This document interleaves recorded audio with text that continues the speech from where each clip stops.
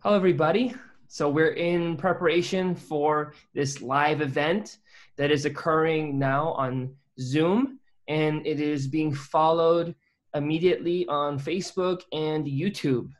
So for anyone who is unable to watch today, we have Facebook and YouTube that are going to be available, not just live right now, but afterward for anyone that wants to see the recordings of these sessions.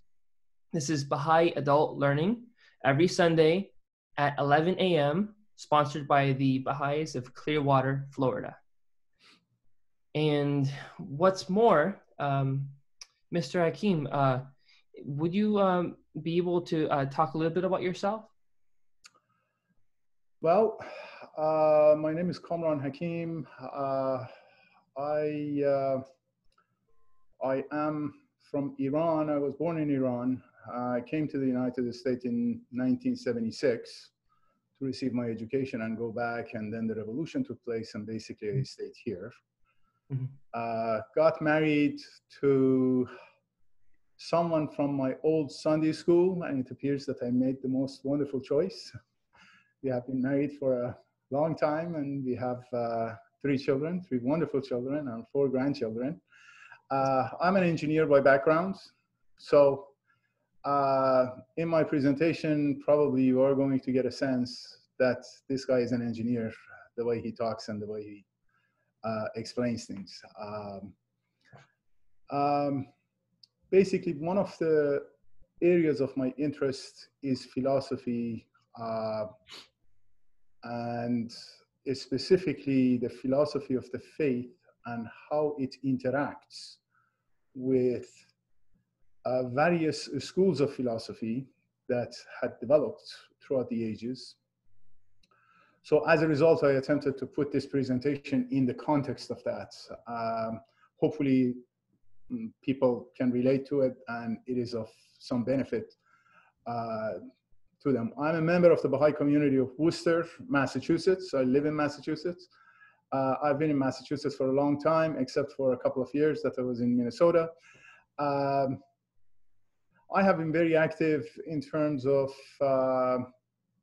participating on various internet forums for many, many years. I have a lot of communication with different people throughout the United States and the world, discussing issues related to philosophy.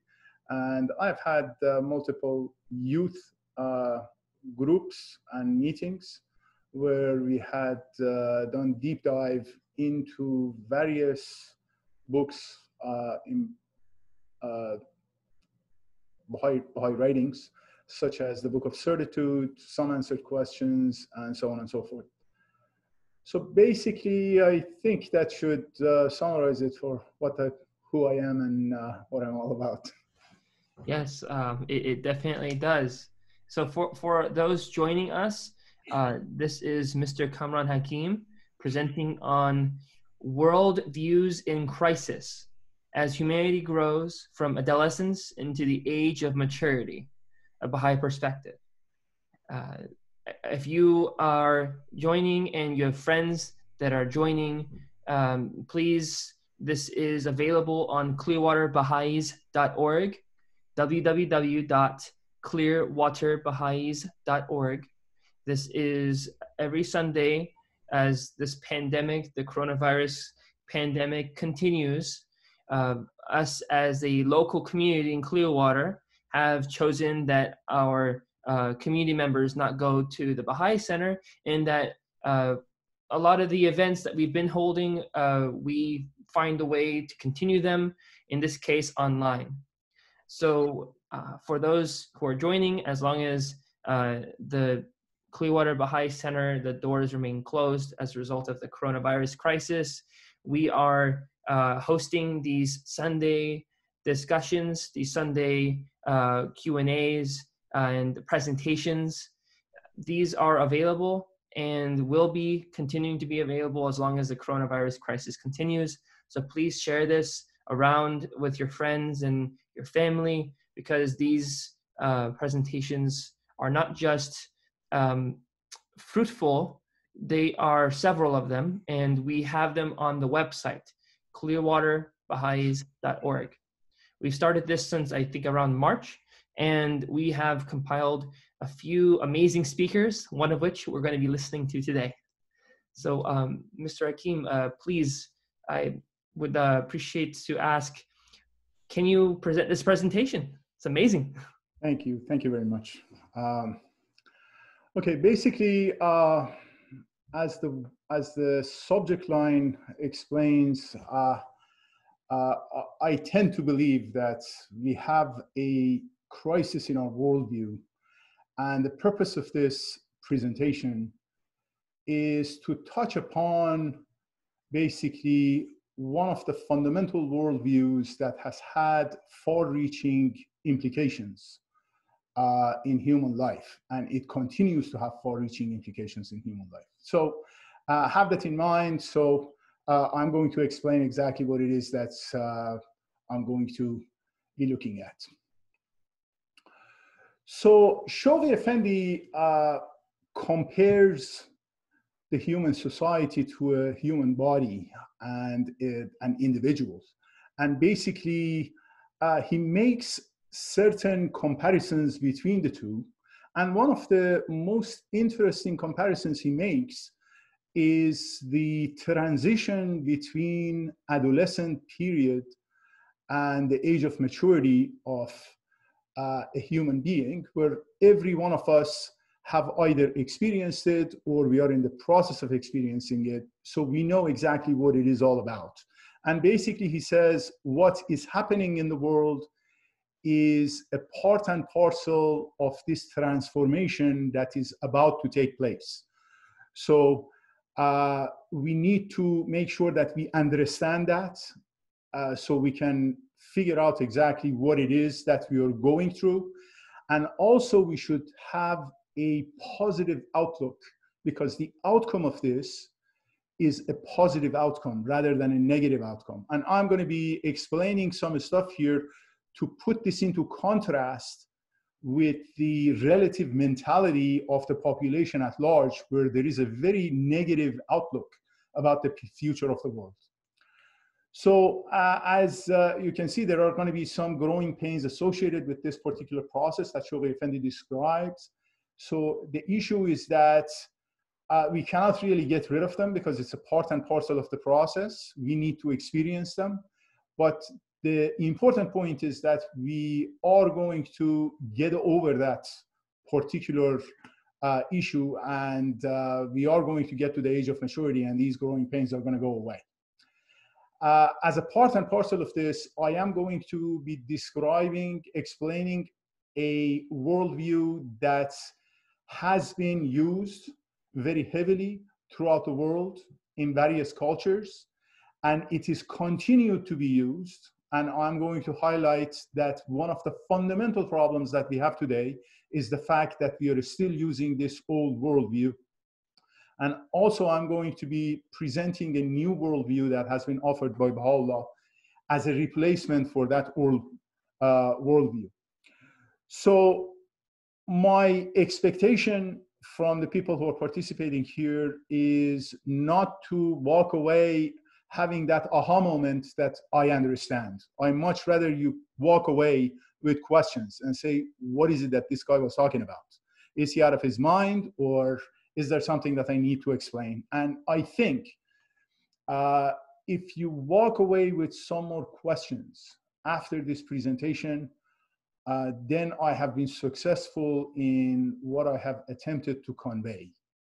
And if you walk away with saying that, yes, I agree with this guy, I would recommend that you think twice, because it is, as far as I'm concerned, if you walk away with more questions, then that is going to open the door to explore that why is he saying what he's trying to say.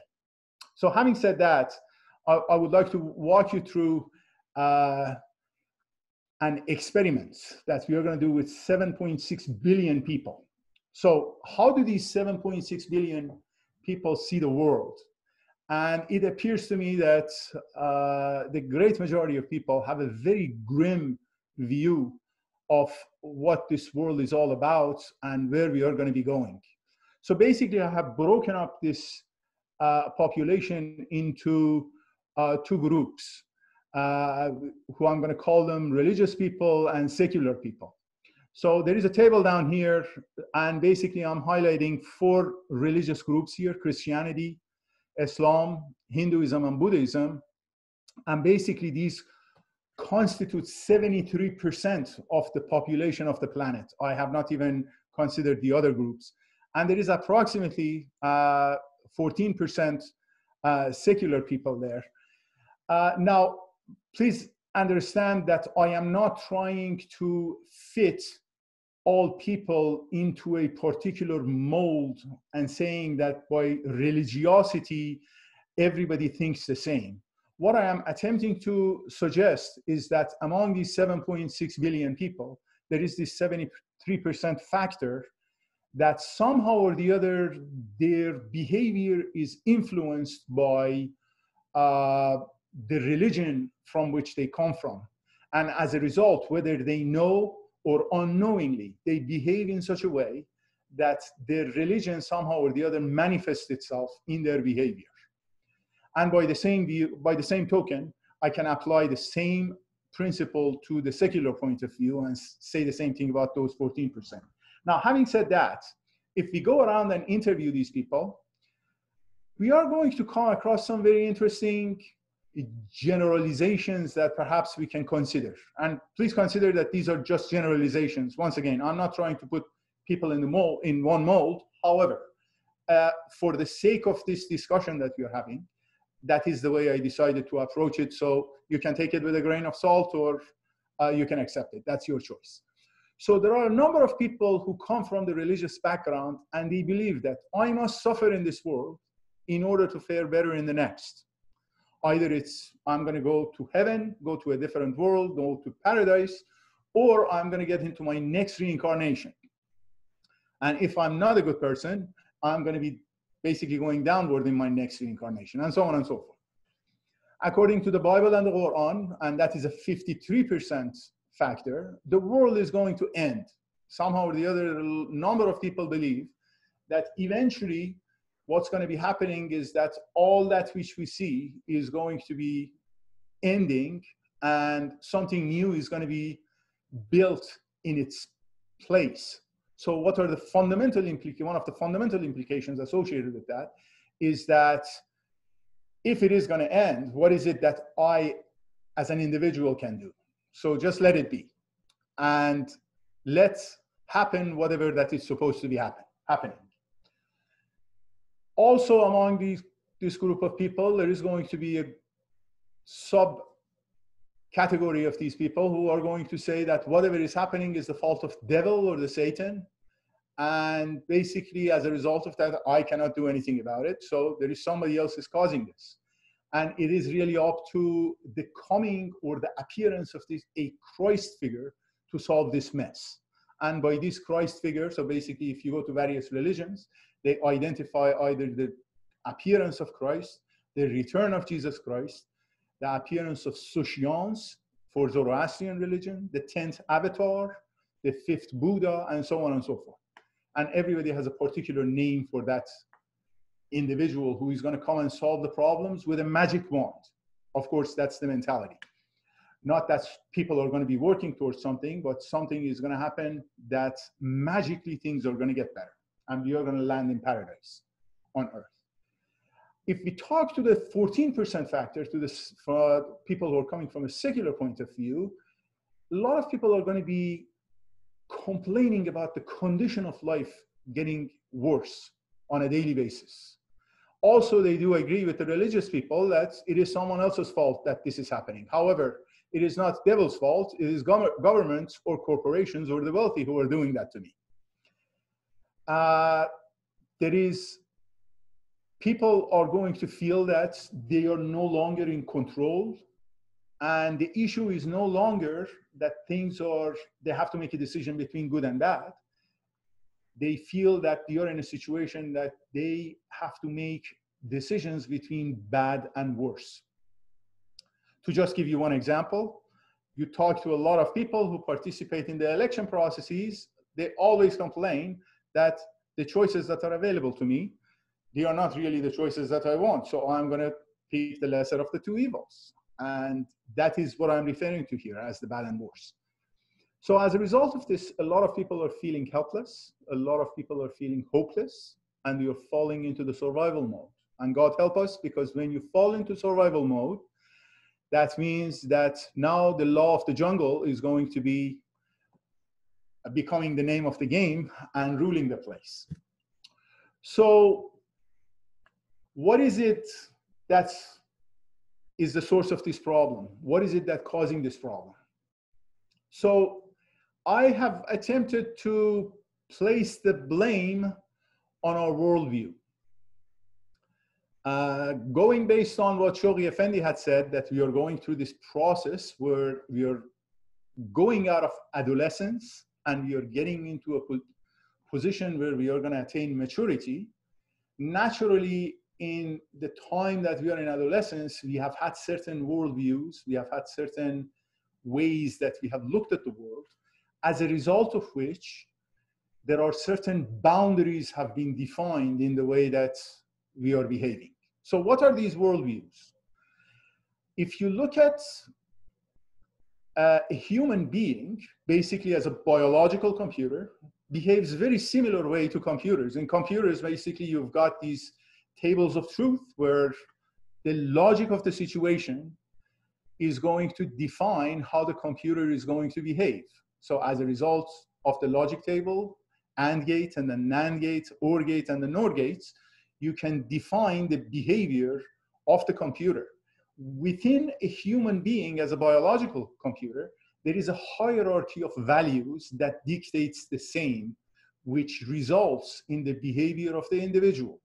Like anything else in life, the heavier elements always settle down and the lighter elements go on the top. So you look at planet Earth. On planet Earth, we'll find that the solid material forms the surface of the planet, water sits on the top, and then the atmosphere is going to become the outer shell. Our values that we have within us, that we have gathered, are basically the same. There are certain values that we have that are weightier and heavier than the rest, and they will settle down on the bottom of this pyramid of the hierarchy of values. And then the lighter ones go on the top. So I'm going to just give you one example.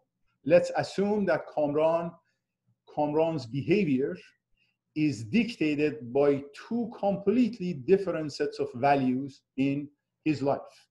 Those values are thirst for power on one hand and having moral values on the other.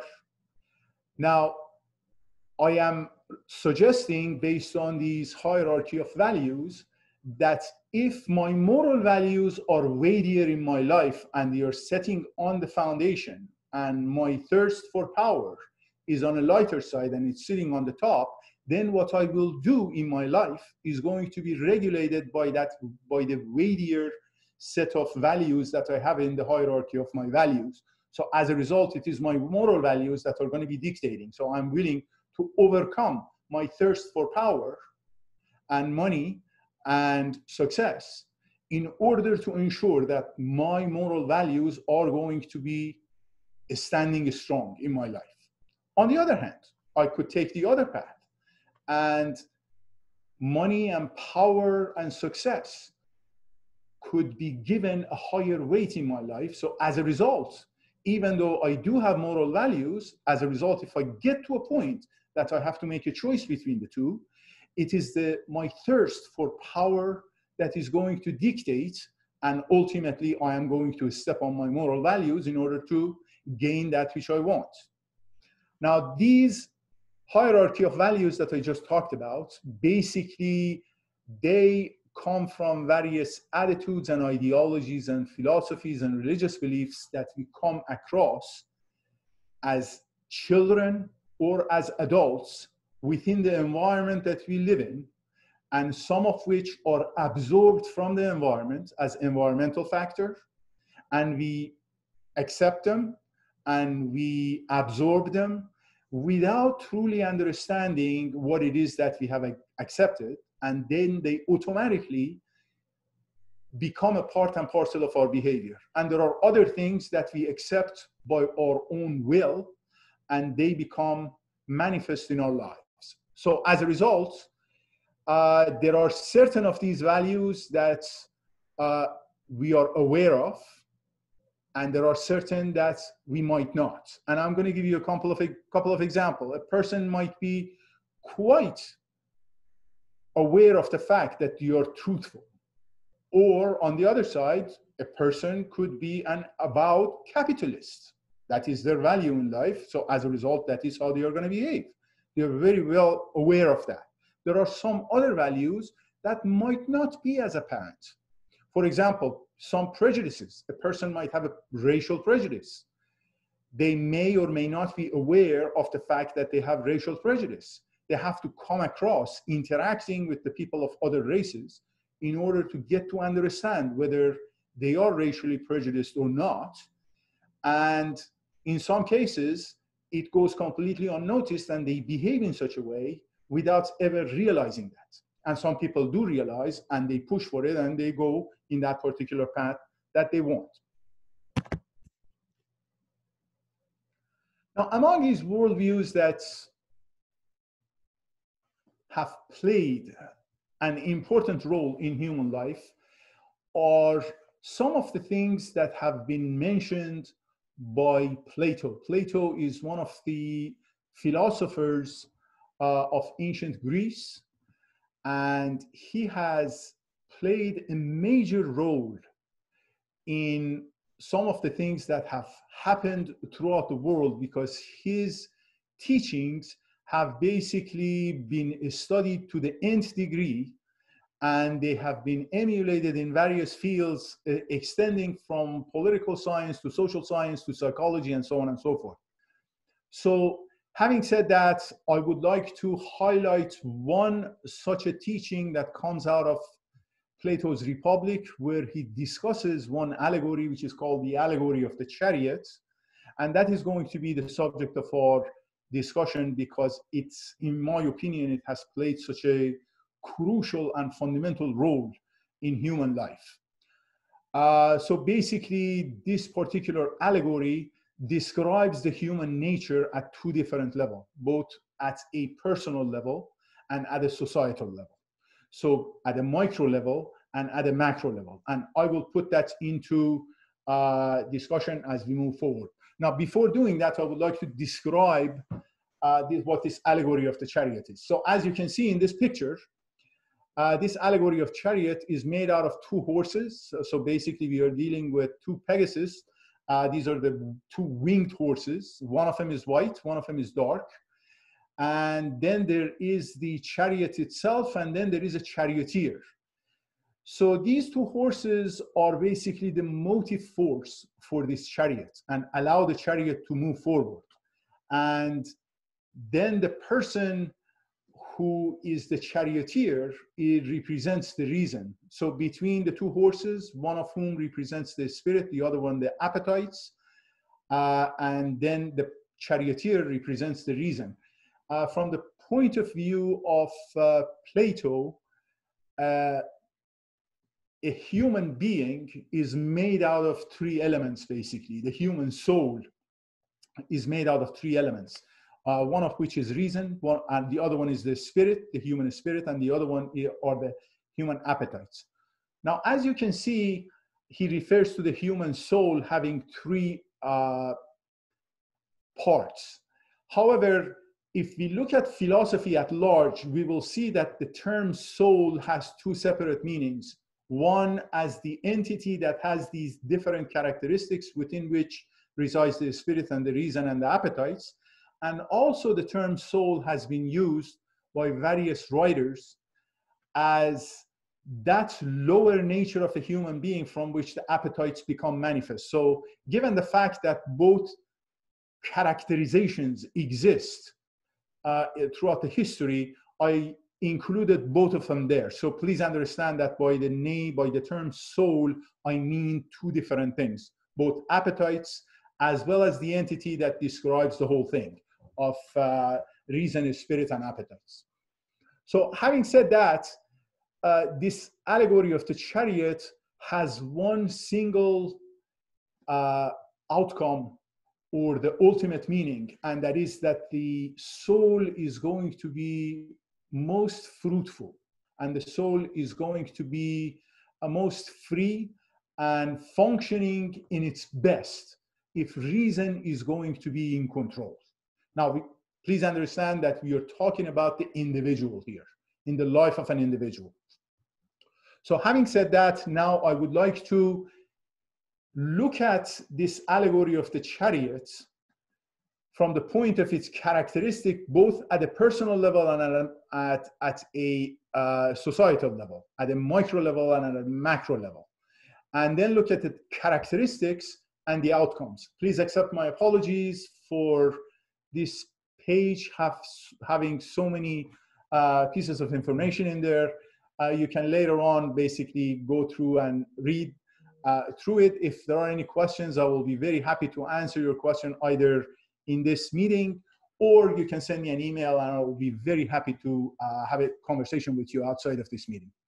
So at a micro level, basically this chariot of, this allegory of the chariot defines a person in a very one-dimensional way. So either I as an individual am a person who is driven by reason, by my spirit, or by my appetites.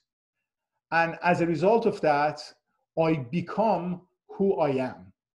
And the highest degree of attainment in my life would be if somehow or the other, I can have my mind to become the controller of all my behavior.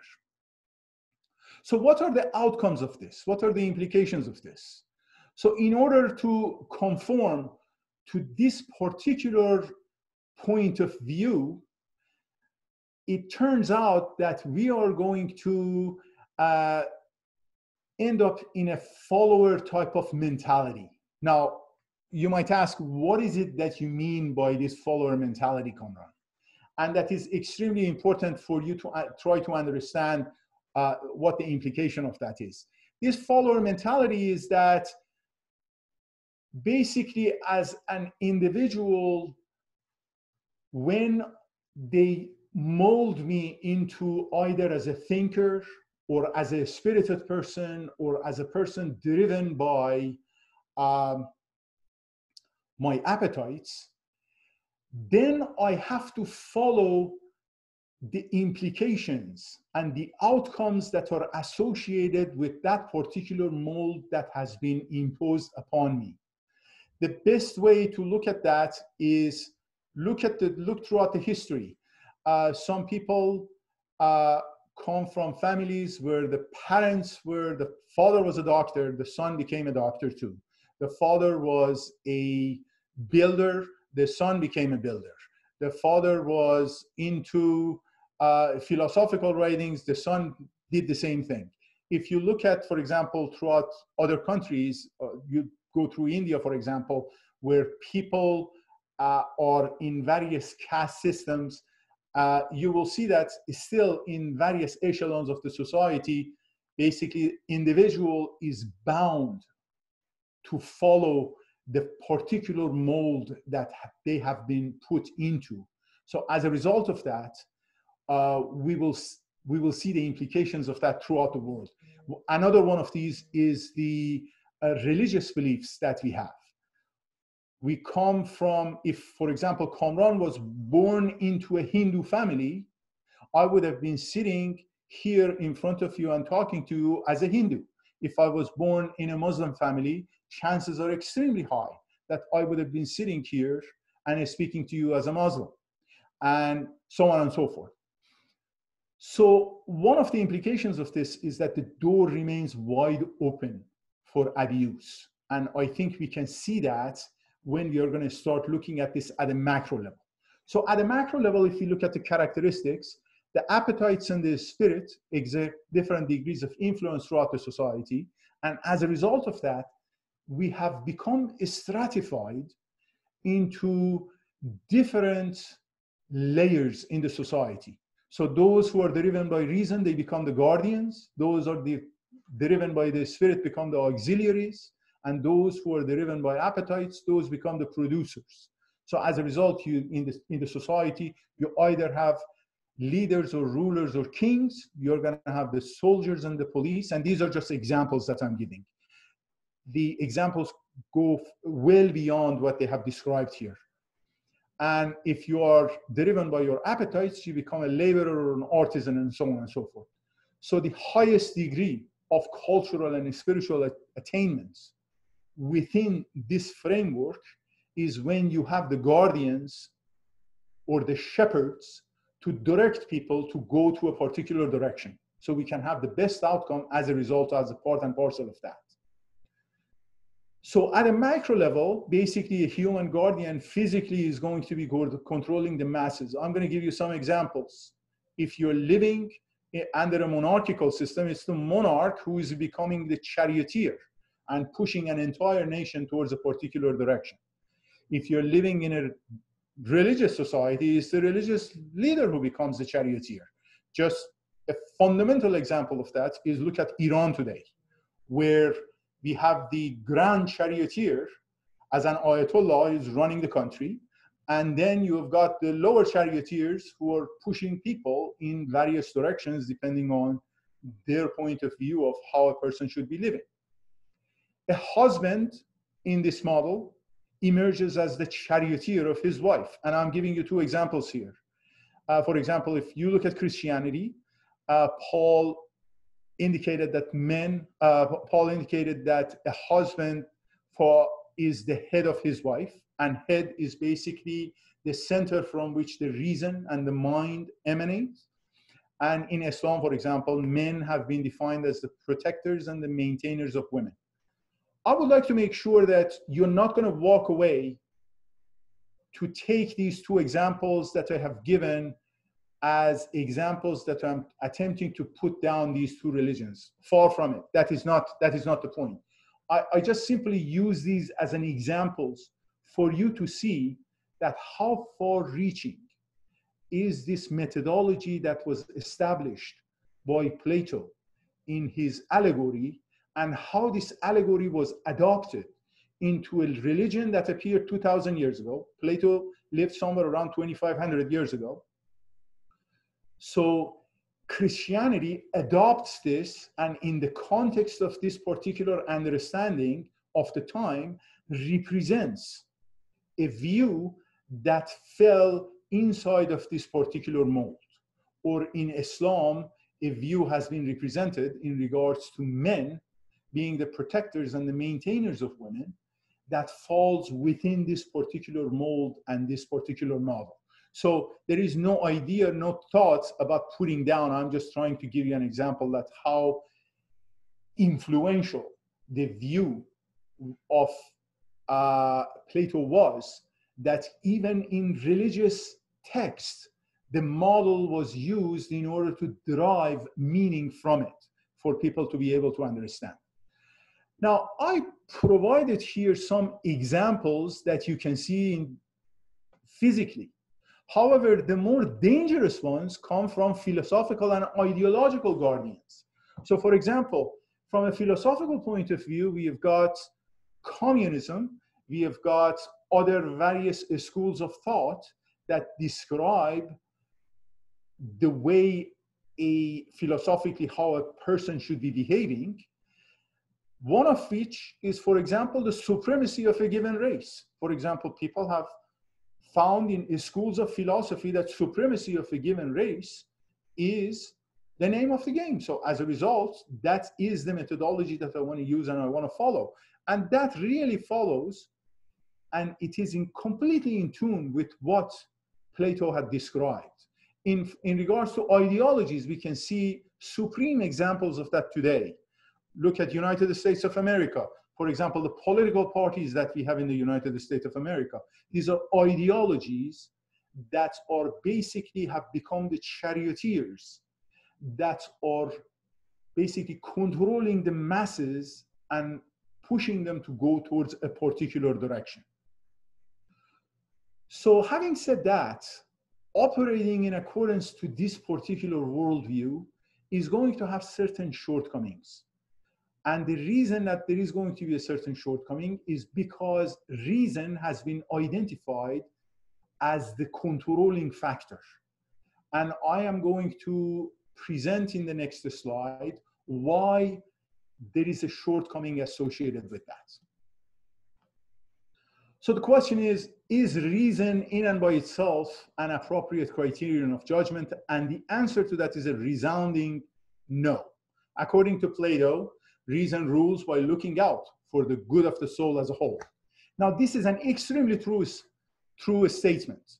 If we are going to look at a human being as the most intelligent animal, it is the human mind that is the supreme factor in the life of a human being. That is the sole thing that has been able to distinguish a human being above all other beings and has been the builder of all the civilizations that we have had, all the sciences that we have had. So as a result, what Plato is saying is a true statement.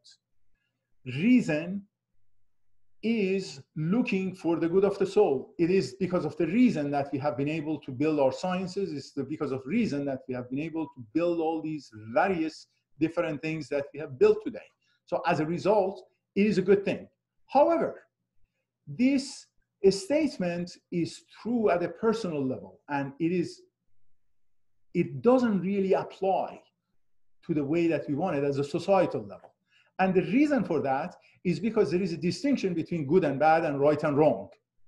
If you go out there and ask 100 people that if there is a difference between good and bad and right and wrong, 99 people are going to say that they are synonyms of one another. And yet that is wrong. It is categorically wrong, because good and bad is a personal thing. Right and wrong is a collective thing. Good and bad has its yardstick within the mind of the individual. So the person is the center of the universe. So good and bad are decided relative to what is good and what is bad for the individual. Right and wrong has its yardstick somewhere else. And everybody has to look at that yardstick in order to be able to make the judgment whether something is right and wrong. So to give you an example, moral values fall under right and wrong methodology. So the yardstick becomes the manifestation of God, who has defined what is right and what is wrong. So as a result, masses make the decision in regards to what is right and what is wrong without referring to themselves as being the center of the universe. Now, in regards to good and bad, for example, I go and buy some stocks. The price of the stocks go up today. So as a result, if I sell it today, if I decide to sell it, I'm going to make a lot of money. So it's good. Hallelujah and praise the Lord. However, if I make a choice that I am not going to sell that today, and I'm going to wait until tomorrow, bad news is going to come somehow or the other. The company is going to publish a bad news and the price of the stock is going to go up. So tomorrow the price of the stock is going to go down. So that which was good today is going to be bad tomorrow. That which was good for me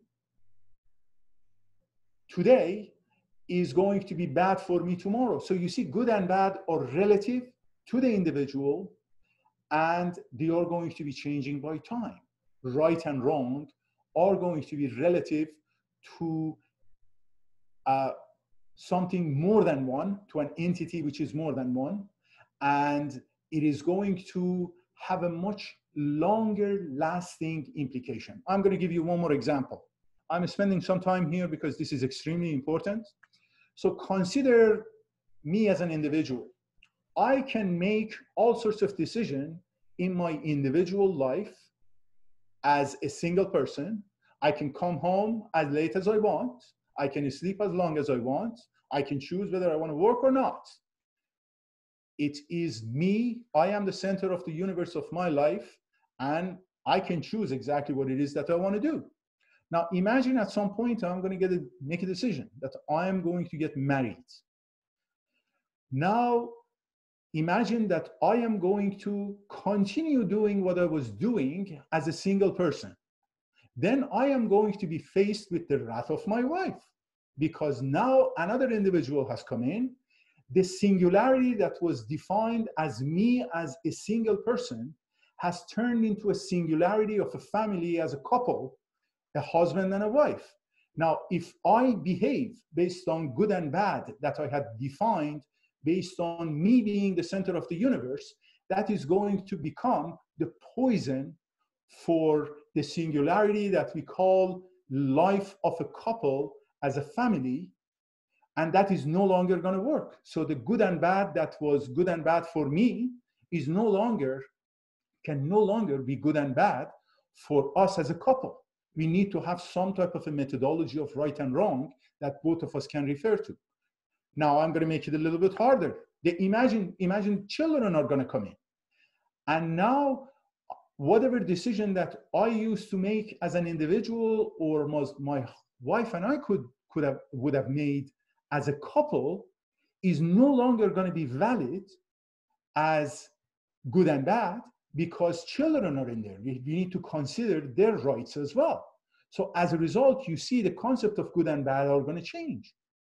Now imagine, I have given you this example. Now imagine you put these billions of people throughout the world and you allow them to operate based on the notion of good and bad. The good and bad for every individual is going to vary. Now people, in order to solve that, now they have considered bringing the guardians, and the guardians define for the masses what is good and bad, which is the product of their own minds. And those good and bad are going to become diametrically opposite with the good and bad of another guardian or another religious leader or another president or another monarch. And as a result, we are in a mess that we are in now. So one of the fundamental problems that exist with this particular worldview that I have chosen to discuss here is that it is based on the assumption that good and bad is equal to right and wrong, and it is categorically false, unless I am a single person living on the surface of this planet, and that is not the case. So while this equation is going to stay correct at a personal level, it definitely breaks down at a collective level. Now you might say, why was Plato out of his mind? Why did he recommend such a thing? Actually, he wasn't out of his mind. He recommended this for the stage of the development of humanity, which according to Shoghi Effendi was the stage of childhood, and it has brought us to the stage of adolescence. Throughout the stage of childhood, it was necessary for someone to tell humanity and the members of the human race or the members of the society what is right and what is wrong. Because the same way that parents guide their children. However, we have reached to a point that this model no longer applies. So I am not by any means putting down Plato here. What Plato had done was wonderful in terms of modeling how a human behaved. However, that model applied to that particular time frame. For those who are scientifically minded, engineering background in medicine, and so on and so forth, you will come across a very similar situation in scientific cases and engineering cases where we have had models that work within a certain set of constraints. However, as we increase those constraints, we need to change the model in order to be able to make it more relevant. And I'm going to have more discussion of that later on. Now, having said that, in order to bring this into some type of a sense, I am going to share with you a statement that was made by Abdul Baha on the eve of the First World War. As you know, Abdul Baha traveled to the United States and he delivered talks at various places from the East Coast to the West Coast. In one of the speeches that he gave in New York City in 1912, he made the following statement: man is submerged in the affairs of this world. His aims, objects, and attainments are mortal, whereas God desires for him immortal accomplishments. In his heart, there is no thought of God. He has sacrificed his portion and birthright of divine spirituality. Desire and passion, like two unmanageable horses, have wrestled the reins of control from him and are galloping madly in the wilderness. This is the cause of the degradation of the world of humanity. This is the cause of retrogression into the appetites and passions of the animal kingdom. Now, this desire and passion that he's talking about are those two horses that we talked about, the spirit and the soul, the spirits and the appetite. Desires translates into the appetites of the soul. Passions translates into the spirit or the white horse. And then he refers to them as the two unmanageable horses. And the reins of control from him, he is talking about the charioteer here. And they are galloping madly in the wilderness. Now, he's referring to the world, the situation of the world right on the eve of the First World War, and he's comparing it to the wilderness. Basically, a society is described by him as wilderness, implying lack of cultivation, where the survival of the fittest basically is the name of the game. So, and that was the reason that basically we went through what we experienced, and so many people got killed. And that wasn't enough. We went through a second one. God help us if we have to go through another one. So beyond the allegory of the chariots. Now I'm going to get back to the example that I was going to give you.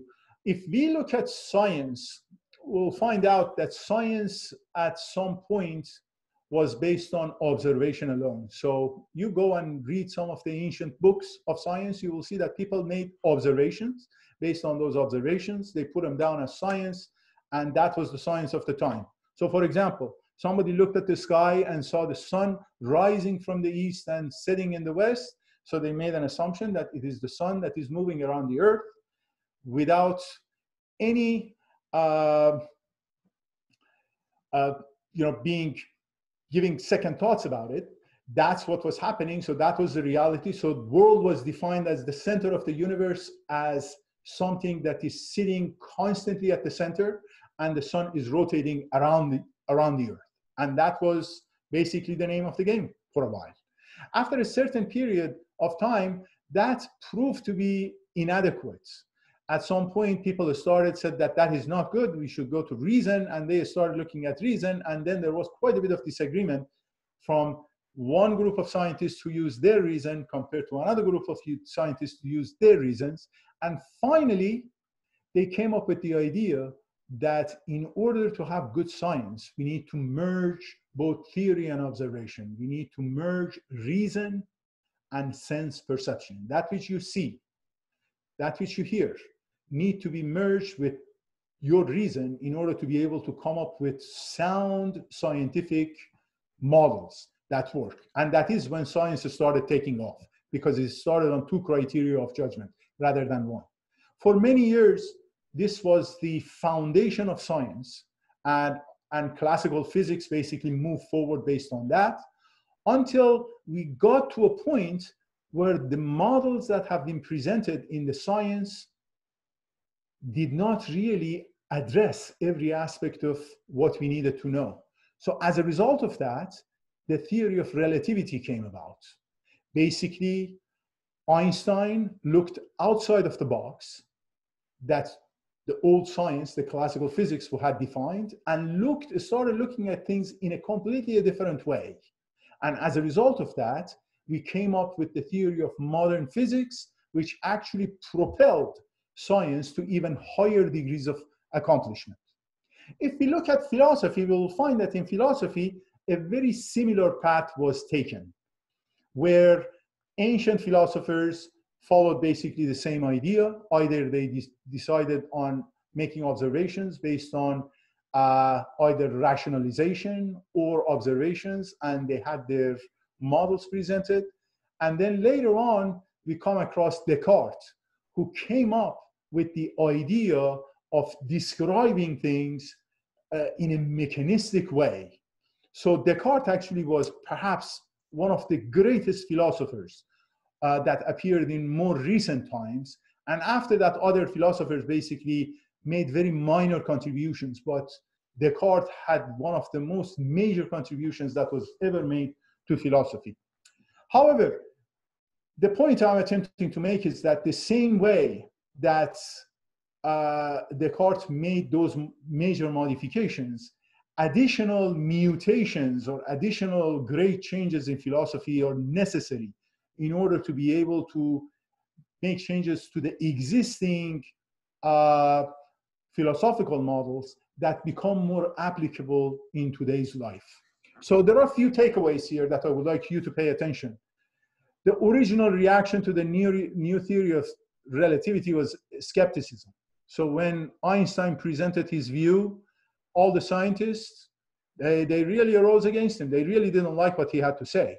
So they subjected what he said to the falsification principle, which was actually a blessing, because ultimately that falsification principle brought them to a point that they had nothing else but to accept the theory that he had advanced. And even to this date, we are still proving the basis of the science that he advocated. For example, the black hole theory, just recently that was put together in terms of a physical way of looking at the black hole, is really one of the outcomes of the theory of relativity that he had brought up. So it continues to be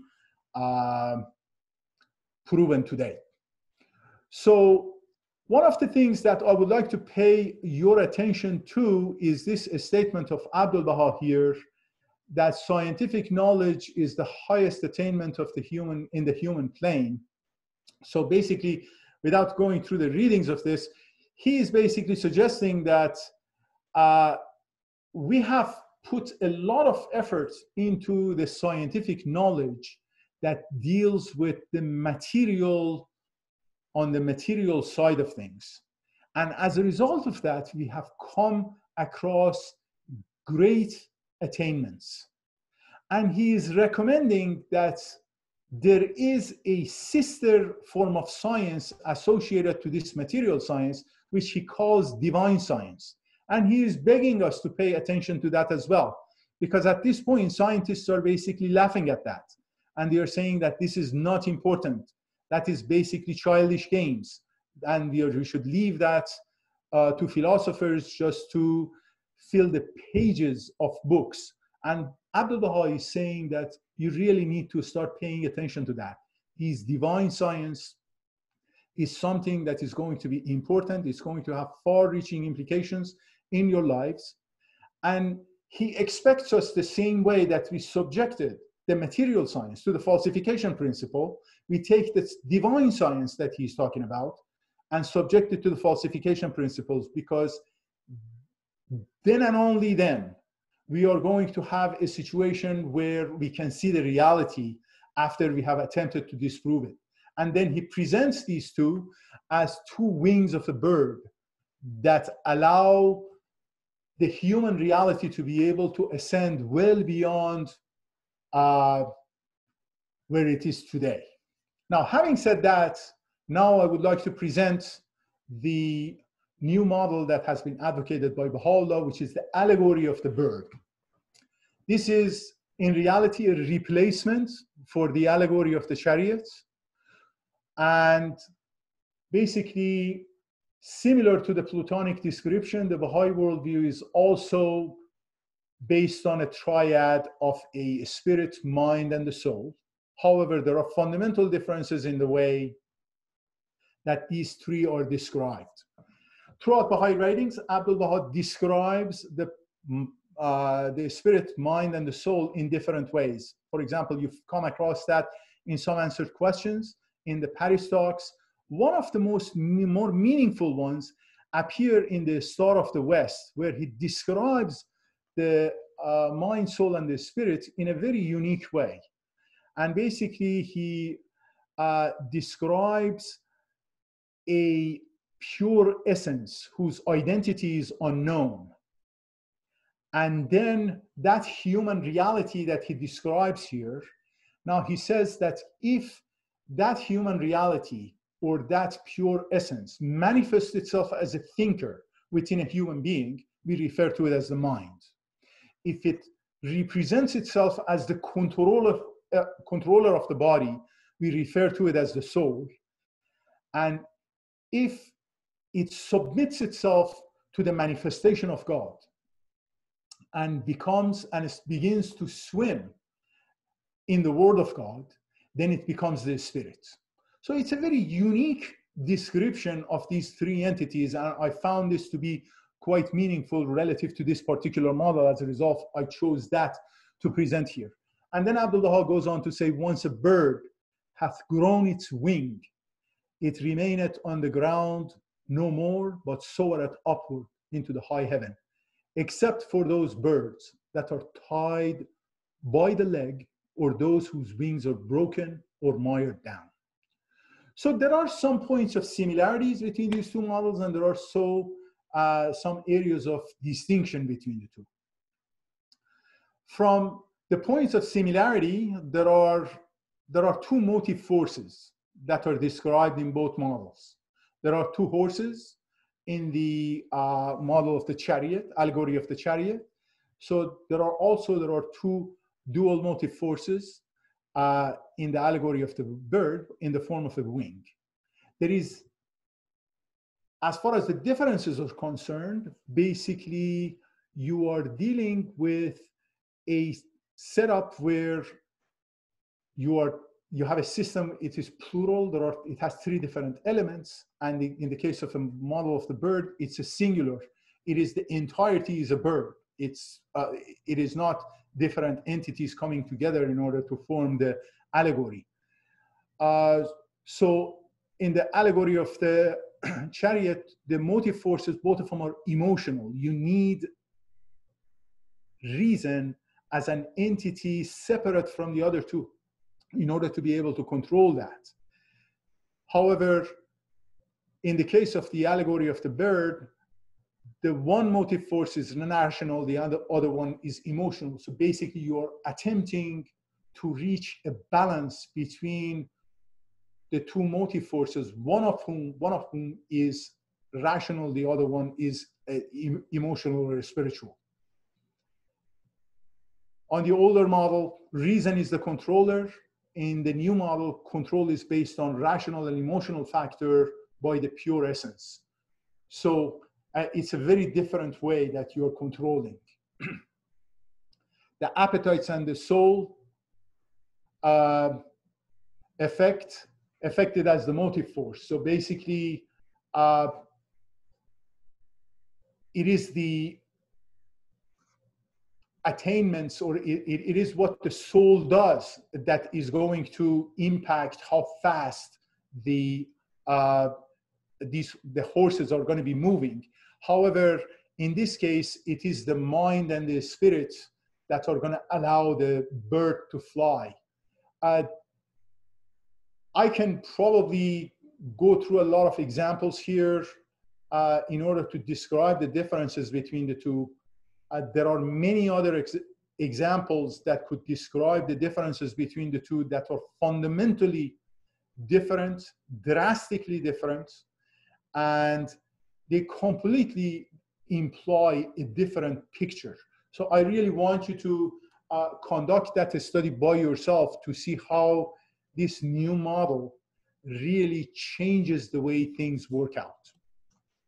So having said that, I would like to also describe the implications of this new worldview. We described the same for the old worldview. At a micro level, the allegory of the bird is describing the fact that the life of the individual is no longer a one-dimensional entity. You are not driven either by reason or by your spirit or by your appetites. The life of an individual is regulated by two wings, a rational and a spiritual. So we have a two-dimensional life. One dimension is physical, reasonable, and the other dimension is the spiritual. And every human being is going to be behaving in accordance to the degree of influence each one of these are going to be playing. So having said that, now let's look at the expected outcome.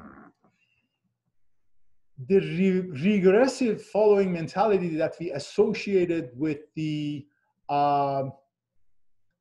old model, now it's going to become progressive in the sense that the individual no longer needs to have a follower mentality.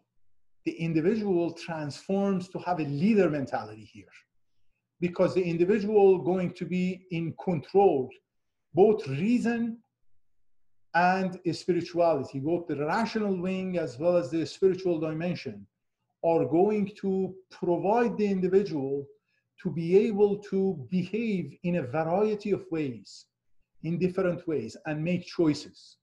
Life is no longer one-dimensional. In this model, independent investigation of truth over choosing the path of least resistance or blindly following others is going to become a more important factor, is going to become the name of the game. Individual is going to have a better chance for making more robust choices. Individual is going to have a better chance to making more balanced choices, since decisions are going to be based on rational and spiritual principle. I'm going to take you back to science. If you remember, I gave you an example that when once science was based on observation alone, and another time it was based on reason alone. However, when science became a part, and both observation as well as reason became a part and parcel of the foundation of the science, then science started to fly higher and higher. Science became more and more useful and more applicable to human life. The same thing is true here. Now we are telling the individual, no longer you're relying on either being molded into a reasonable person or a spirited person or an appetitive person. Now you can rely on two factors of reason and spirituality, rationality and spirituality, and then the different worlds are going to become unfurled. Different options are going to become unfurled.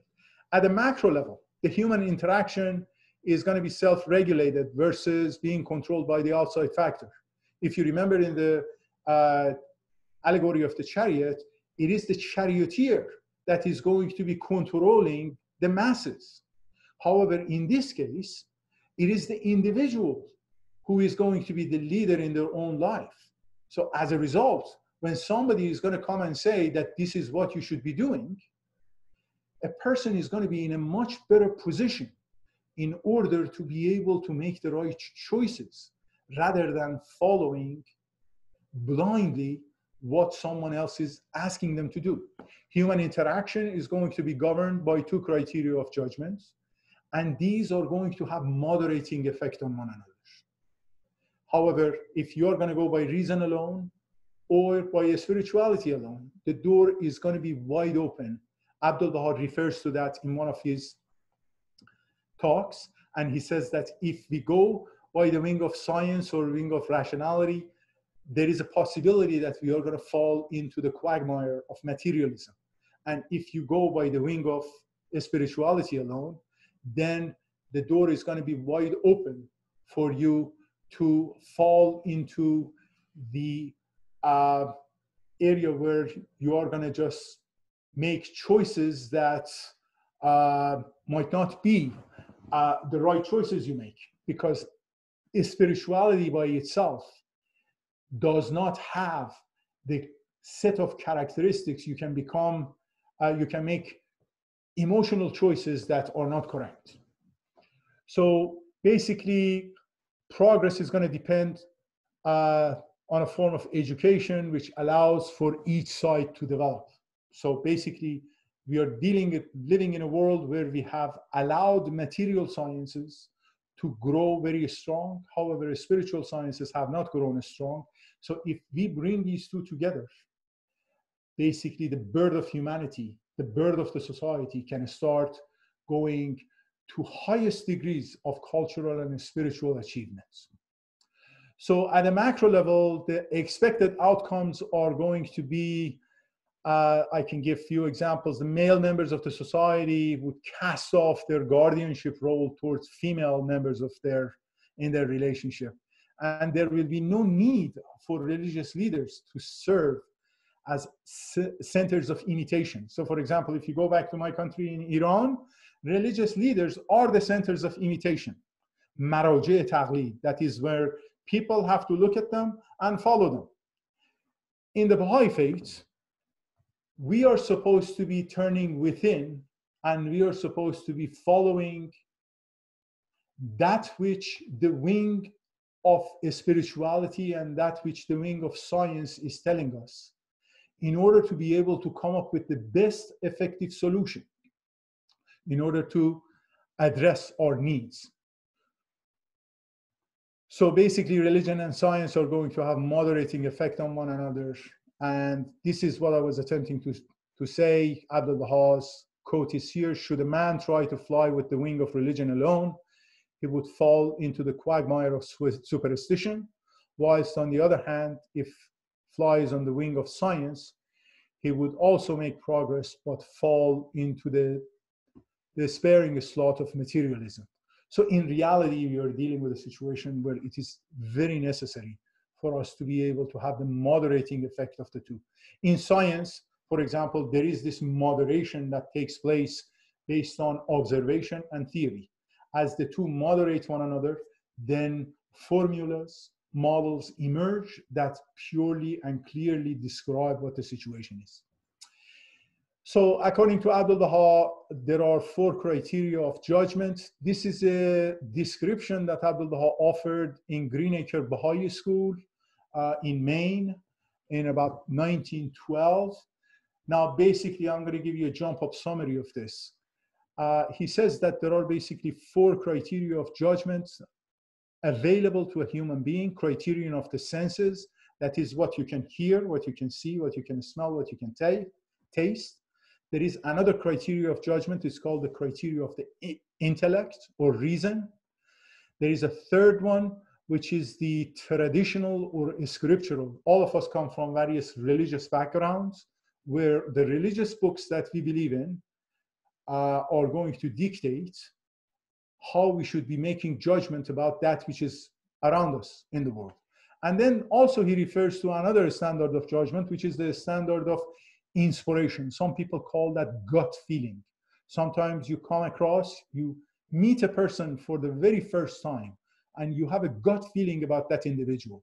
You have a good feeling or you have a negative feeling. And it turns out that there is certain amount of validity associated with that. Now, Abdul Baha describes that none of these criteria of judgments that he's describing here, in and by themselves, are reliable sources. And then he gives an example. He says, you're walking on a desert, in a desert, and you see a mirage. And this is your eyes are basically making a mistake. It is not reality. So you cannot really rely on that which the eyes see. You look at the sky, the sun is turning around the earth, but that's not the reality. So as a result, you cannot really rely on that which you see by itself. You cannot also, according to him, rely on the concept of intellect alone. And his reasoning is that if intellect was a good criteria in and by itself, the philosophers of Rome, Persia, Egypt, India, so on and so forth, everyone should have reached the same conclusion. And that is not the case. So we cannot rely on reason alone by itself. You cannot also rely on the scriptural authority because it is understood by the virtue of intellect. You go and read the books, you listen to what your religious leader is telling you, but who is there to tell you what you have understood is the correct understanding? So as a result, in and by itself, it could be wrong. And the fourth standard is the inspiration. And he argues that if you receive an inspiration, is it because of your selfish attitude that exists within you, or is it truly a divine inspiration that you have received? So you cannot really make that judgment which one it is that is the source of that. And then somebody asked him, so how are we going to make the right decision? And he says, if you come up with a solution that is sensible, it is reasonable, it is supported by scriptural authority, and you have a good feeling about it, then you can rely on it. Now, this is a very interesting approach that Abdul-Baha'i is making. I just want to take your attention to the field of science. In science, we used to make judgments based on the criterion of the senses alone, and we made a lot of mistake in our science. Then we decided to go with the path of intellect alone. We made models that were not sound enough. Then we decided to merge these two together, and we came up with solid science. So science is based on these two criteria of judgment, and that's why that it has been so useful. Now, these other two criteria that we're talking about, this has to do with spiritual science. This has to do with material science, these two. This has to do with the spiritual science. So in Baha'i faith, Abdul-Baha'i is suggesting that number one, you should have a scientific approach to that which you accept or that which you attempt to convey to others. And on the top of that, he is even making it more stringent. He says that which you are either understanding or you are attempting to convey to another person from a scientific point of view, it should be moderated by the virtue of the spiritual science that he describes by the virtue of these two. And he says, if these four can merge together, you can come up with a moderate answer. You can come up with a perfect answer that you can rely on. So this is the criteria by which an individual could make the best judgment. Now you might come up and say, Kamran, are you out of your mind? There are some people who are extremely educated, they have gone to a school and they can make judgments like this. And there are some people who have not gone to a school. How are they going to make judgments? Actually, it turns out that these four paths that Abdul-Baha has described is going to be just as helpful to a professor of a university with all the knowledge that he has, and a person and a cleaning lady who has studied no more than 6th grade or 8th grade of the schooling, because these people are in completely different worlds, but nevertheless, all of them rely on that which they see, that is their experiences. All of these people, both of these people rely on their intellect. The professor of a university has the intellect to make a judgment in regards to that which they are facing. And the cleaning lady or the cleaning person who has 6 grades of education, they have their intellect, which is pretty robust in regards to making reasonable judgments. And all of these people do have their religious beliefs. They do have their sense of inspiration. So within their own sphere of understanding, you are going to be able to use these 4 criteria of judgment to make better choices. So Abdul-Baha's arguments applies to the most educated person and to the least educated person by indicating that if you choose these 4 criteria of judgment and you impose the 4 criteria on the final outcome, on the final decision, you are going to be able to make a more robust decision. So as far as I'm concerned, the professor of a university can use these 4 from his or her own point of view and come up with the best decision that he or she can make. And the cleaning person, with the limited education that they have, they can use the 4 criteria of judgment to make the best possible decision within their framework. Now, to put this in contrast with what is happening in the world, we are living in a world where people are watching TV, and based on what they see, criterion of senses, they make their judgment if a person is a good person or a bad person. Based on what they hear, they make intellectual judgments, whether something is right or wrong. Based on somebody that a religious leader is telling them, or their churches are telling them, they make a judgment whether they should do something or they should not do something. And sometimes God's feelings are not even paid attention to. So we've got confused groups of people that are making decisions that might be erroneous because they are not making the right decision. And you might tell me, Kamran, are you out of your mind? Who are you to make the judgment that people are making the right decision or wrong decision? Now, I'm going to tell you what. Decisions should be made based on knowledge, not based on information. Think about it. If you see something on TV, if you read something for the first time, this is information you're receiving. This is not knowledge. Knowledge is when you receive something and that has been digested and has been turned into knowledge. In majority of cases, people have a knee-jerk reaction to that which they hear or that which they think they understand. So you're reacting in majority of cases to information. And that is the reason that we are bound to make wrong judgments. Don't forget, we are living in an era that is called information age. It is not a knowledge age. People go to internet in order to gain their knowledge. They are missing the point. What you're gaining from the internet is information. It is not knowledge. You can call it knowledge if you subject it to these 4 criteria of judgment. You can call it knowledge if you start thinking, you contemplate on that which you have received, you have read on the internet. Now, having said that, I am going to make my conclusionary remarks. Now, we have discussed here an expansion of our worldview. The worldview that we had was an old worldview. It was a wonderful worldview. It served us well during the childhood level of our growth and development of humanity. The question is it serving us today? As far as I'm concerned, the answer is no. But who am I to tell you whether you should accept that or not? That is, the monkey is on your back to go and determine for yourself. The most that we can achieve in this old worldview is to reach out and hold one another's hand. Now, we come across a lot of situations where people, because they are open-minded, they are recognizing issues related to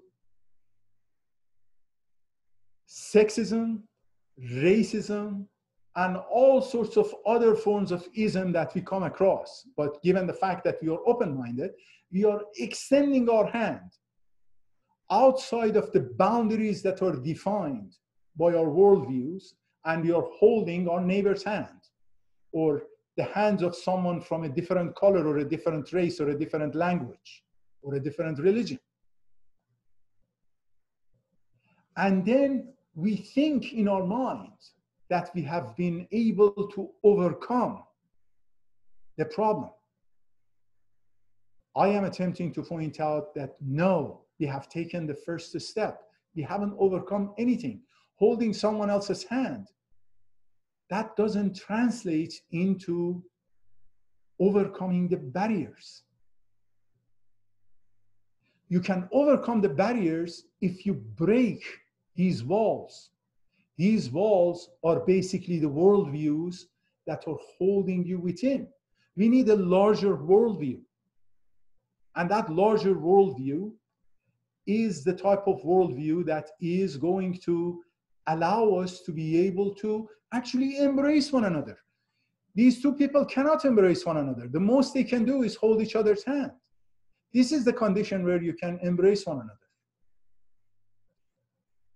Okay? Now, I would like to share with you a quotation from Shoghi Effendi. Now, I have removed some areas of this quotation and I have put ellipses next to it because I wanted to generalize the quotation. This quotation has to do with racism. It has to do with the issue of the racial tension that exists between black and white, particularly in the United States. So I took out the verbiage that had to do with that in order to be able to generalize it. So please accept my apologies for doing so, but I'm just letting you know that what it is that is happening here. Now, since I've got this thing here and I cannot read the whole quotation, I'm going to get out of this particular mode so I can basically bring this up a little bit, and I shouldn't have done that. Okay, so hold on a second. Let me make this a little bit slower because I want to be able to read this. So what is this quotation telling us? Shoghi Effendi says, to abandon once and for all the usually inherent and at times subconscious sense of superiority. Now he's referring to these two groups. As I said, this is a quotation that has to do with the two races, the white race and the black race. So to abandon once and for all usually inherent and at times subconscious sense of superiority, to correct their tendency towards revealing a patronizing attitude, to persuade them through their intimate, spontaneous, and informal association with them of genuineness of their friendship and sincerity of their intention, and master their impatience of any lack of responsiveness on the part of the people who have received for so long a period such a grievous and slow healing wounds.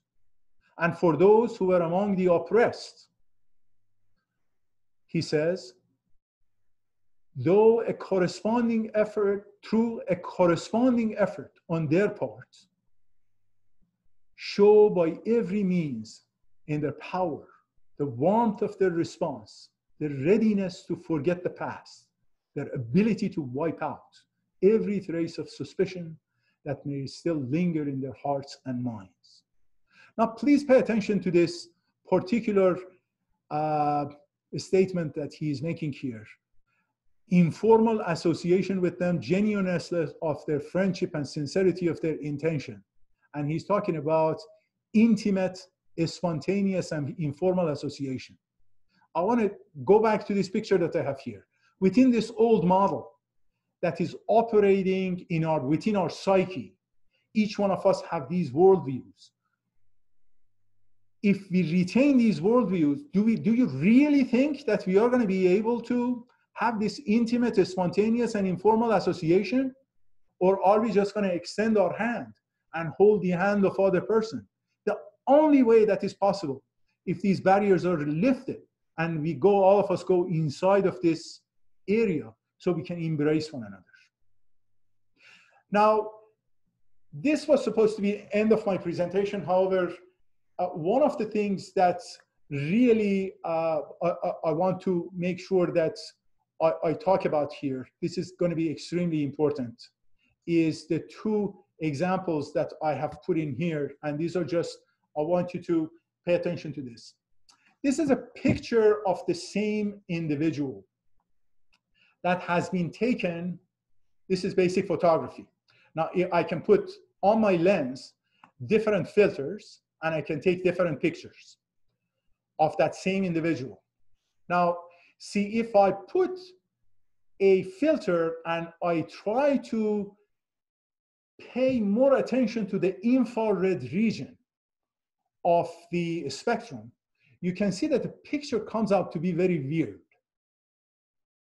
Also, if I take the picture to the ultraviolet regime, actually a number of freckles come up that the person whose picture I'm presenting might not be really fond of, that does not want to be seen. As far as we are concerned, beauty is described by this middle picture. But what is this middle picture? This middle picture is the white light, is the visible light, which has a wide range of a spectrum of wavelengths. What I'm attempting to describe here is the type of isms that we as human beings are imposing on the population. So for example, when we put white supremacy as an ism on the population, you are forcing the population to look at another human being within this range. So as a result, the appearance does not become the same as the beautiful appearance that would have been in the otherwise. If we call somebody else to be either a Democrat or a Republican in ideology, for example, or to be another form of ism, we are putting them in this range, in this specific range. And as a result, the look is not the normal look that it is supposed to be. You see, what the faith is attempting to do here is attempting to say that the way you are looking at the society, the way you are looking at yourself, has to be all-embracing. It has to cover the entire range of the visible spectrum. You shouldn't be focusing on the ultraviolet region or the infrared region, because if that is how you're going to be looking, you are going to see a weird appearance. And that weird appearance does not describe the beauty that was meant for us to see. Now, I am going to take this to the level of absurdity. If I go beyond the ultraviolet spectrum and I go to the X-ray, what do you think I'm going to see? I'm going to see the skeleton of this individual, who is going to make the individual even look weirder than what the beauty that we can see here, and the handsomeness that we can see here. And finally, given the fact that I'm an engineer and a scientist, I had to show you the picture of the sun that is taken at different wavelengths. So for example, again, this is an infrared. So if we look at it with infrared, if we look at it with optical microscope, this is what you and I would see.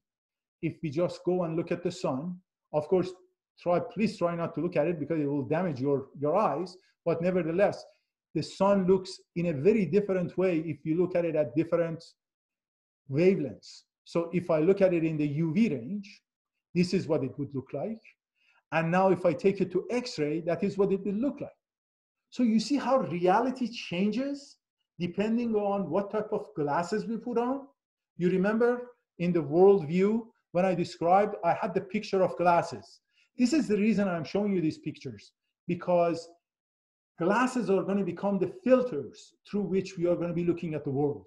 And those filters are going to define what the appearance of reality is going to be.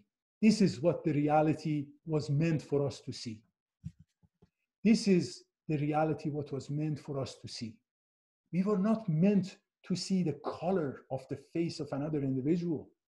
We were not supposed to see the sex of another individual, whether you're a man or a woman. We were not meant to see if a person is a little bit on the heavier side or the lighter side. We were supposed to see a human being. Yes, those are characteristics that we can refer to. However, those are only characteristics. They are not supposed to be characteristics that are going to make us make judgment on other individuals. Please accept my apologies for the verbosity of this presentation. There was a lot of material I had to present here, and I would like to end it at this point. If there are any questions, I would like to open the forum for questions. Yes, so we do have a question. Thank you. The question is there an absolute right or wrong? Or is it relative to the period of human history? Or even in a fixed period, is application of right or wrong depending on the socioeconomic system of the diverse communities in the world at that time? Right. This is an excellent question. Excellent question. Thank you very much for asking that. Actually, if you look at, and I'm going to start from good and bad and then go to right and wrong. Mm-hmm. You see, as far as a human being is concerned, good and bad is going to be relative to what I see. So naturally, I define the boundaries of what is good and what is bad. Then we get to what is right and what is wrong, which, as far as we Baha'is are concerned, that is defined by the manifestation of God. So they become like a stake in the ground relative to whose behavior we define what is right and what is wrong. So now you are asking the question, is this right and wrong that the manifestations of God are recommending? Are they absolute or not?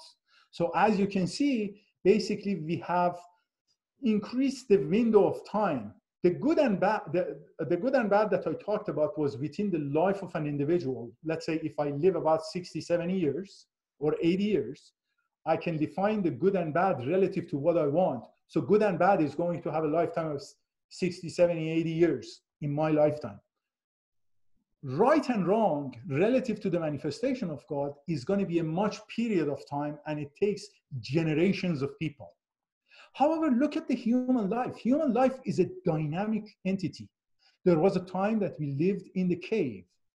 So right and wrong for the caveman was different from the right and wrong of the group of people that lived in a tribe, and the right and wrong of the people who live in a nation, the right and wrong of the people who live in a world, and the right and wrong of the united federation of different planets that might exist, let's say 100,000 years from now, and the right and wrong of the federation of different galaxies that might be come into being 1,000,000 years from now, right?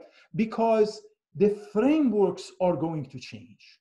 There was a time that it was necessary for me to be able to defend myself if I lived in a cave.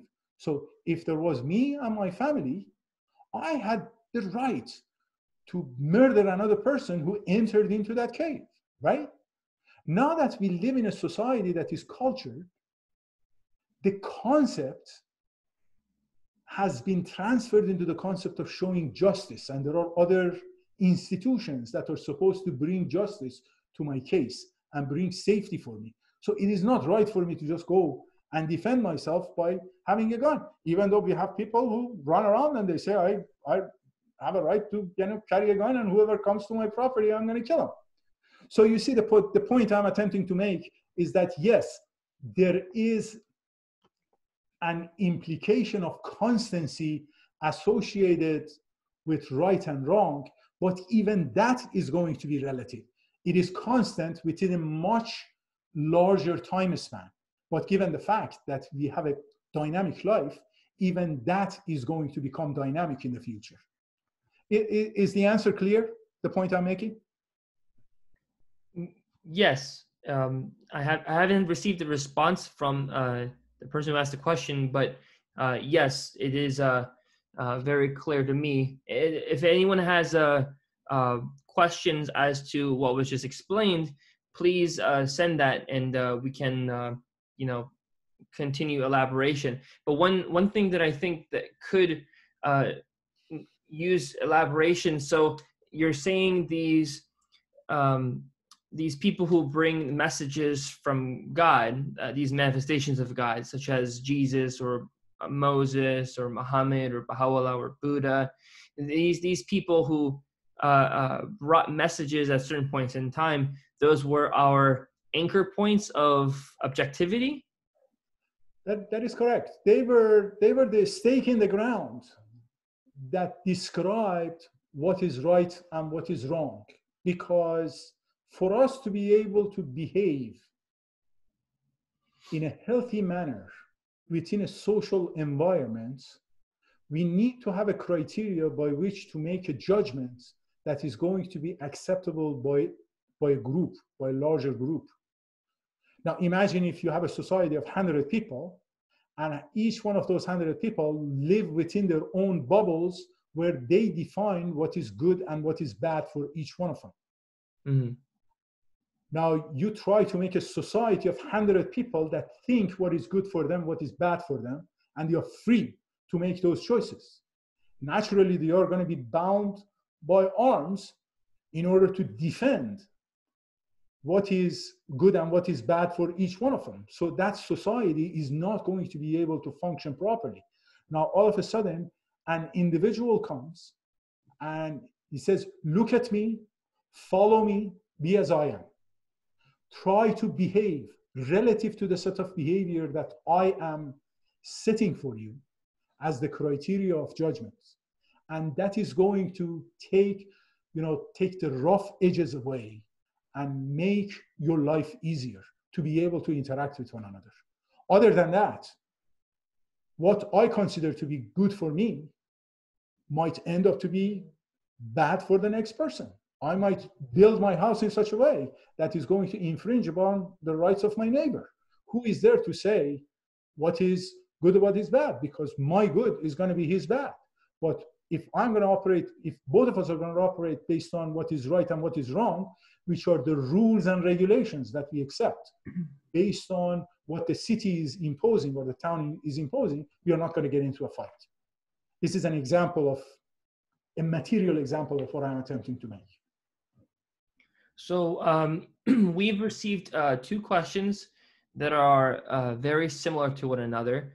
And we will be again following up. So please allow me to, after I say the first question and we talk a little about it, I come in with the second question. So both of them can be addressed at the same time. So the first question from Regina, she asked, is the challenge of whites and blacks reconciling? She had listened to People of the Eye, which is a presenter yesterday. She brought up. She says that when the presenter said that the African American community can forgive and forget when the whites remember, so they can overcome superiority. I'm going to actually say the second question with it, so to make more sense of this. This is from George and Farida Vaya. We're asking, so when the question becomes how to bring this topic up to white supremacists, communists and religious leaders who have behaved in oppression, in order to have them see the need to change their perspective on human existence for the betterment of the world. What is your perspective on that with the modern issues that we have, given the difference, the disparity between treatment of people on the basis of race? As you had just mentioned, we're all human and we have to see each other within the spectrum, not just within what we want to see. What is your perspective on this disparity of race in this country, of different socioeconomic systems people want to impose on one another, and of course the religious leaders who want to impose their religion over the world? Correct. Well, I mean, in my opinion, the answer to this question is very simple. However, in order to be able to properly consider the solution to this, a change in our worldview is necessary. I'm going to give you an example. We live in United States. In United States, people are very adamant in regards to the separation of religion and government. People are very adamant in regards to their freedom of doing whatever that they want to do. One of the issues that come up is that in order for us to be able to solve the problem and go from this situation to this situation, we are going to need some form of education. I'm going to take you back to science. In science, we figured out that in order for us to be able to have a better life in the society, it is important for the members of the society to go to school and become educated, okay? So as a result, education has become mandatory. Material education has become mandatory for the entire population, okay? And we can see the benefits of that, because as people become more educated, they find themselves to be in a better position to get better jobs, to be able to make themselves grow and develop further.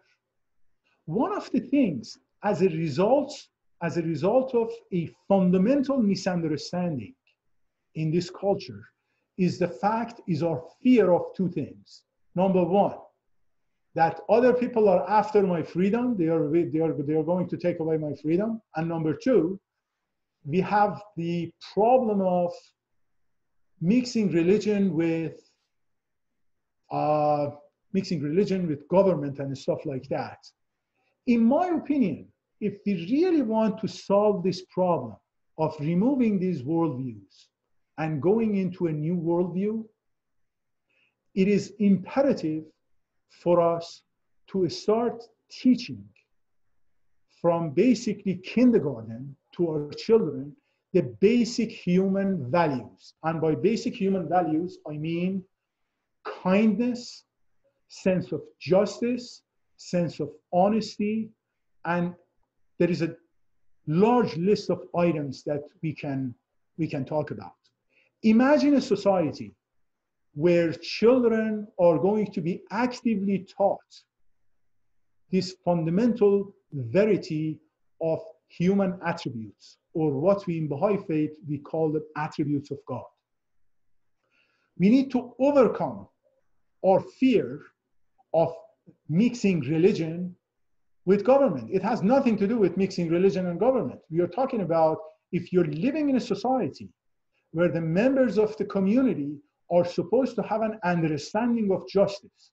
Imagine you have a society where people understand justice. Children, a 24-year-old who goes and gets a job or becomes a member of the Congress or a member of a government, has a clear notion of what justice is.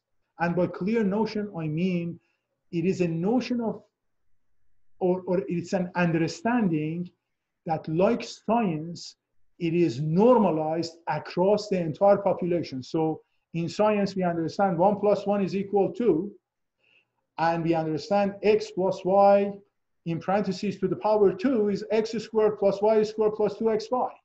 Everybody knows that. Everybody memorizes that, and everybody uses that. We need to understand, we need to have a standard way of understanding what justice is.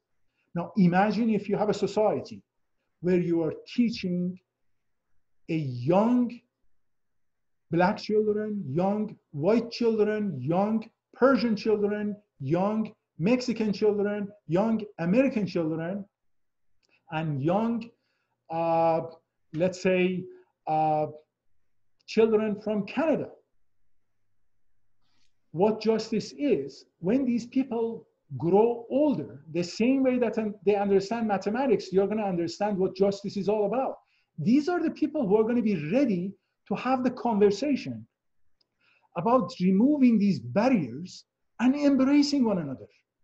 At this point, we are basically kidding ourselves that we are trying to just raise our hands and try to hold our hands, each other's hands.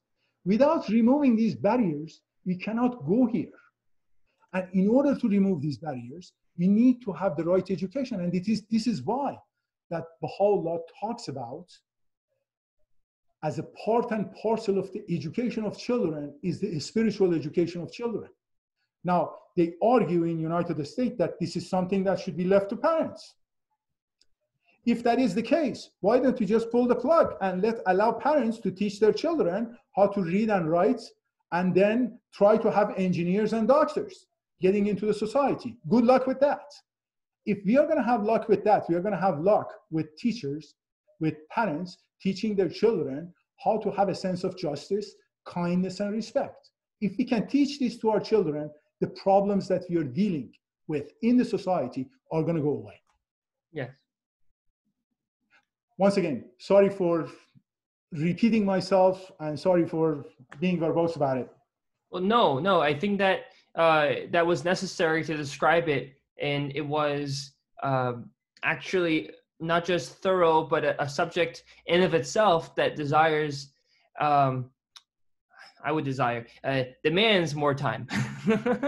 I would desire that, but the purpose of today, we were actually supposed to be stopping around 12:30. However, we've gone over because of the, people had questions and we tried to answer as many as we could. And at the same time, it's just really good to answer these questions because, I mean, we had a beautiful subject, which in of itself is good alone, but these points that we discussed, I feel are very important to clarify some of what was meant on the inside. For example, education of children being a way to solve this problem that is so glaring in front of us, you know, educating children about virtue and how to be a good person in society, to interact with one another. That's a very, very appropriate point. And it, in of itself, demands a lot more discussion, elaboration, and it's probably another subject for maybe another time if you would be willing to speak about it.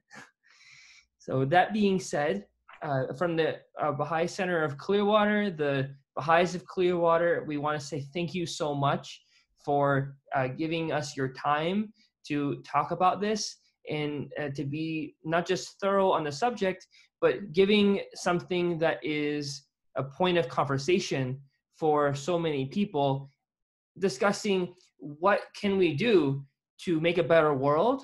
Well, here's the old worldview and here's the new worldview, and here's how we can transition. And you laid out it in a very thorough sense, something that someone else who's watching this can, of course, learn and find how to apply it in their own setting. Now, with that being said, if anyone has questions that have not been answered, please send us a message and we will relay that question to Mr. Hakim, and he can expound upon it further and give you some resources to start you on your journey, most importantly. That being said, this is, again, Baha'i Adult Learning that is available every Sunday at 11 a.m. Eastern Standard Time, the same time as it is in New York, United States of America.